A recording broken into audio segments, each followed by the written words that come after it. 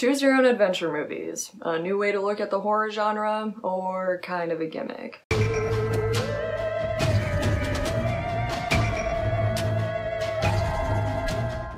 If you're anything like me, you probably have a love-hate relationship with Black Mirror, but you were still super excited about the new release that was coming out today. There were some leaked details, leaked release dates, and finally today we saw what all the rumors were about.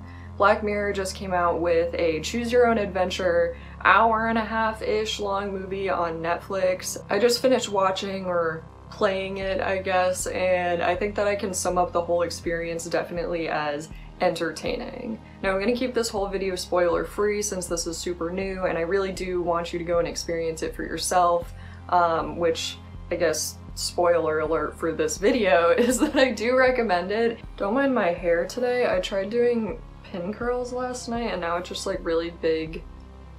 I don't know, it's just big, so I guess I'm getting in the 80s spirit for this video. Speaking of the 80s, ever since Stranger Things came out in 2016, there has been a huge surge of 80s related, 80s themed content all over the place, not just on Netflix but on other streaming services. One movie I watched recently that I really enjoyed but was definitely kind of playing off the popularity of Stranger Things was Summer of '84, which was on Shudder. If you guys don't watch Shudder, not sponsored, but like, please sponsor me. That was a Shudder exclusive movie set in the 80s, and I think that the setting of the movie happening in the 80s was a huge part of why it was enjoyable. And similarly, Bandersnatch, which I think was also, coincidentally enough, set in the exact same year, 1984, if I remember correctly. I could go look at my laptop, but then I would have to like run over there. Since this movie was set in the 80s, you know you have a guaranteed rockin' soundtrack. I'm a huge fan of 80s pop rock. I just think it's super fun. It's one of my favorite genres of music, if you can even consider like 80s music to be its own separate genre. I do. I love it. I thought that that part, the soundtrack, was pretty enjoyable. And of course you have all of these lovely 80s throwbacks, you know, the popularity of like lion bars. They said something about a lion bar at the very beginning. Text-based video games, which I haven't really played many text-based video games myself. The only one that I can actually remember is Peasant Quest, which was a Homestar Runner game, so that came out in like the early 2000s. I don't even know if that counts. Let me know in the comments down below if you guys remember Peasant Quest. That game was hilarious. But yeah, so you have a lot of these fun 80s themes that we've all come to know and love, even people like me who weren't around in the 80s. But if you are kind of getting tired of the 80s themed content that's all over the place, especially in the horror genre right now and sci-fi and everything, I would say still give Bandersnatch a chance. It sounds like I'm saying it wrong every time. Bandersnatch. Bandersnatch. Bandersnatch. Bandersnatch. I would say still give Bandersnatch a chance because it was just the setting. It's not that you were getting most of the enjoyment or most of the content out of the fact that it was set in the 80s.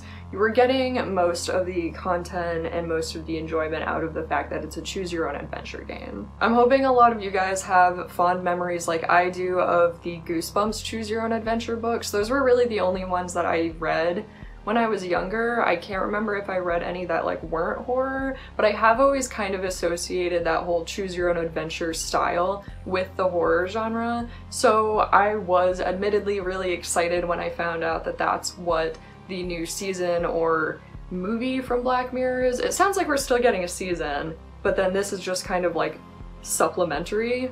Either that or it's going to be considered the first episode of season 5. Still not totally sure on that, but it does seem like we're getting a full set of new episodes of Black Mirror, so you can look forward to that.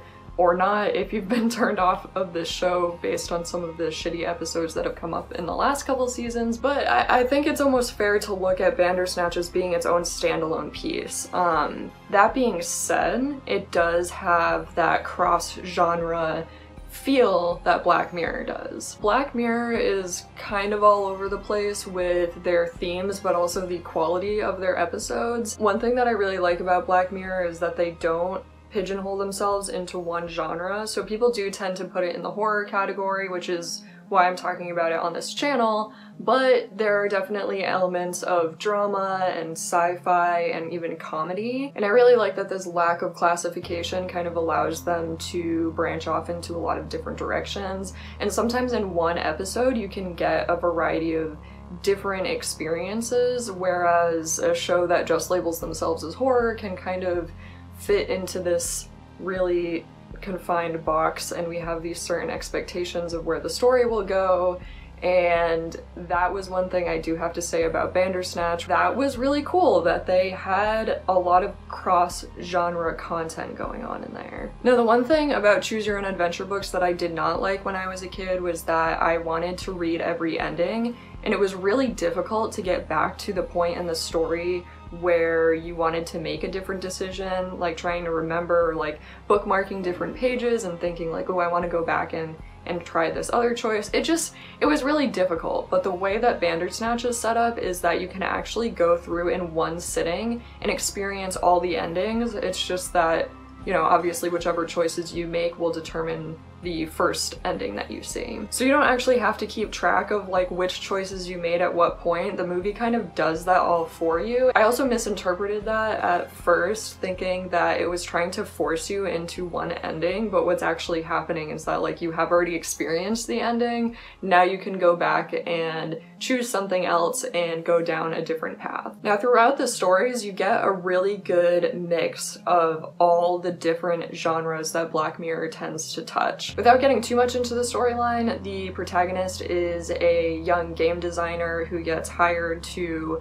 make a choose-your-own-adventure video game, Bandersnatch, based on his favorite choose-your-own-adventure book, Bandersnatch. And there's this whole mystery about what happened to the author of the book and how that may or may not affect the protagonist in this movie. So you do have this overall theme of an eerie, horror-like mystery, but throughout the story, depending on what you choose, you end up getting some more like emotional, dramatic endings, and there's even a point where it branches off into something that is pretty funny. The whole thing is super meta. The entire movie is super meta. I found it to be really funny, especially when it comes to a point at the comedy part of the storyline. I thought that it was done really well. It was just very tongue-in-cheek in kind of a charming way. Now, as far as whether or not this format is a gimmick,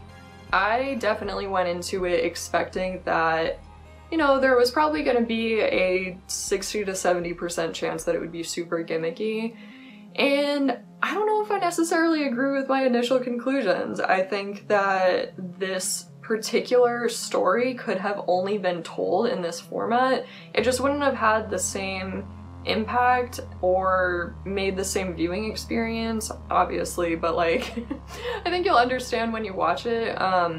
This story would have felt a little flat if it was just a regular episode or a regular movie. I think that making it into this interactive choose your own adventure experience is what really gave it this charm. I think that this movie was overall deserving of the hype, but what I'm afraid of is that if a bunch of people watch this and give it very positive reviews, that we're going to see this same format pop up over and over and over again. I think it would do Black Mirror as a series a huge disservice to ever do this format ever again, because it wasn't just the fact that this was a choose your own adventure movie that made this charming, it was the fact that it was a choose your own adventure movie about someone making a choose your own adventure game, so it was really appropriate to tell this particular story in this format. Now, I'm not super worried about Black Mirror doing this. I think that they're smarter than that, but I'm worried about the fact that since Netflix has like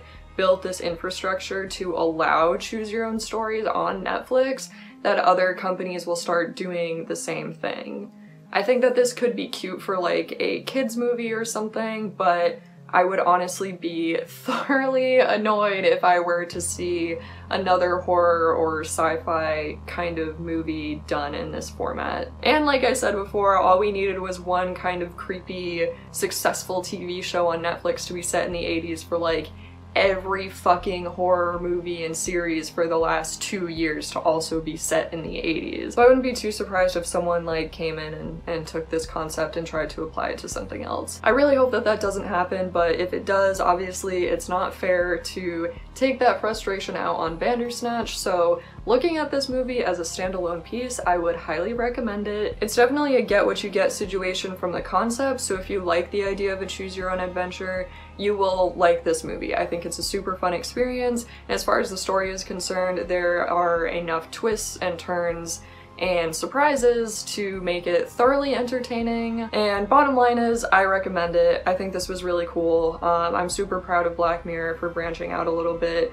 and I'm really excited for season 5. I'm just hoping that they skip on some of those stinkers that they tend to throw into every season, but we can only hope. Have you guys watched Bandersnatch yet? Because if you have, let me know in the comments what you thought of it, what you liked, what you didn't like. Let me know if you liked the choose your own adventure style as much as I did. If you want to see more videos from me, hit the subscribe button, and I will see you guys next time.